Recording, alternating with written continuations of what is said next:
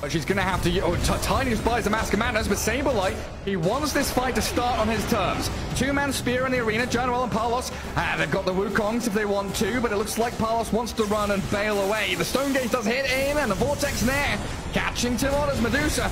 But Palos being sent left, right, up and down, doesn't know where he's going to hit the ground as Medusa loses all her mana, and now all her life. The game will end with her death, and GG is called. They needed extra members of this team. It felt like, I think I said it already, but every single time just a little bit more damage in some of these fights, and yeah, completely different game from Fnatic. They did play like a team. One of the better Vision games